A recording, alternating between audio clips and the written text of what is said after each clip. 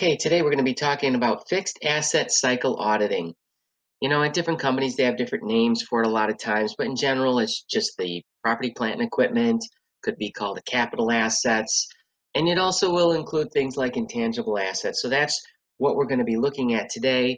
In essence, the long-lived assets, assets that will last you longer than a year.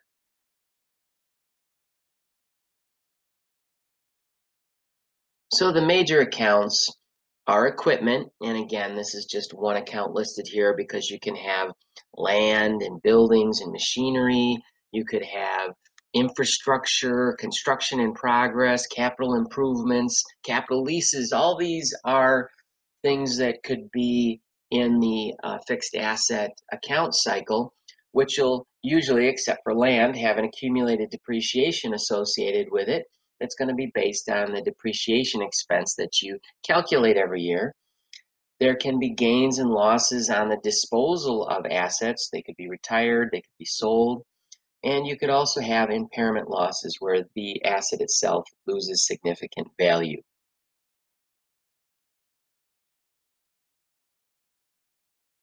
Some of the inherent risks with fixed assets, well, obviously there could be some estimates in there, estimated life, estimated salvage value.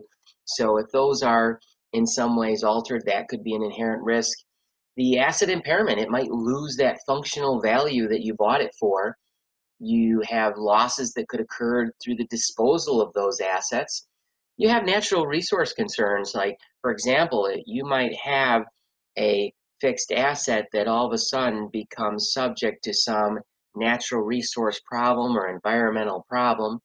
And then intangible assets that enhance your business, they usually have some estimated value on it, whether it's a patent or it's goodwill on a business that you're buying.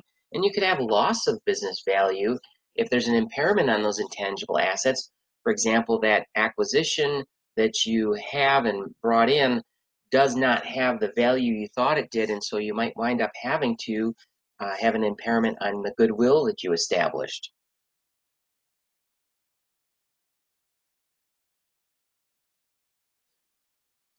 On the fraud side of things, I mean, obviously, unlike inventory, someone can't usually pick up your building and take it with them and unnoticed.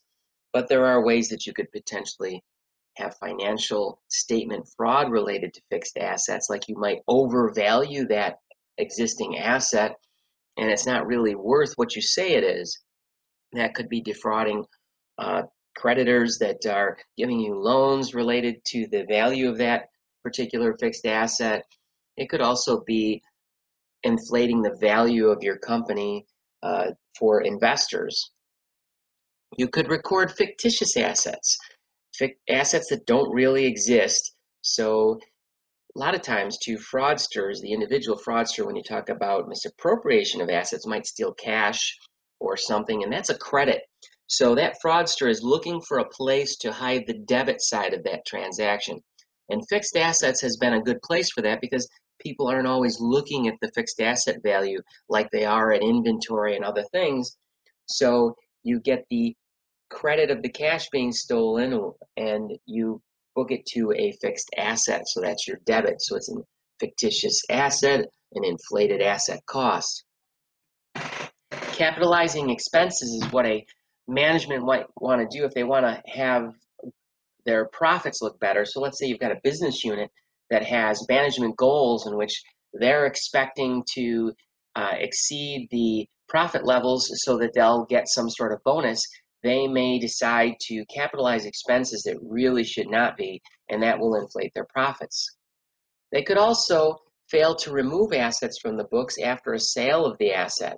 So not recording that sale would leave it on there and inflate the assets, but they could also sell it and pocket the proceeds from that.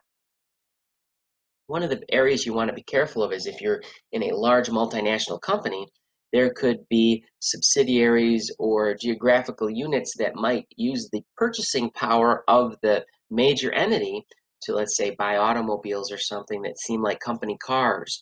When you get there, you might find out that the local management is buying those cars and then selling those cars, but leaving them on their assets side of thing. So as an auditor, you want to just verify those fixed assets that they may be acquiring. They could also inappropriately assign large residual values to that so that it'll depreciate less. So if it depreciates less, that means less is gonna be on the income statement, and they're gonna look more profitable, so they'll inflate the profits by having an unrealistically high residual value.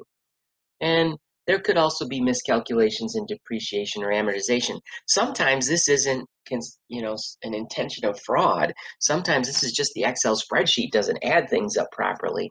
And sometimes you can have so many items on your Excel spreadsheet that you might miss a calculation error. You could take depreciation, for example, across a 10-year life. Well, if you're not careful, maybe the person has taken that same depreciation off across a 20-year life and accidentally recorded depreciation on assets that over depreciates them.